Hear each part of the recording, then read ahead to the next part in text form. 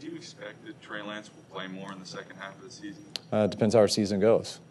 I think I've said the same answers with that since the beginning, so I don't know how many different ways I can say it. What do you mean, though? Because, I mean, you do have packages for him every game. Yeah, and that's so you guys know that answer, right? Right. Every time he's up, there'll be packages for him, and he'll always be an option to play. But your answer was, we'll see how the season goes. Because I thought his question was, is he ever going to become the guy? And that's how I have to see how the season goes. When he's ready, when our team's ready.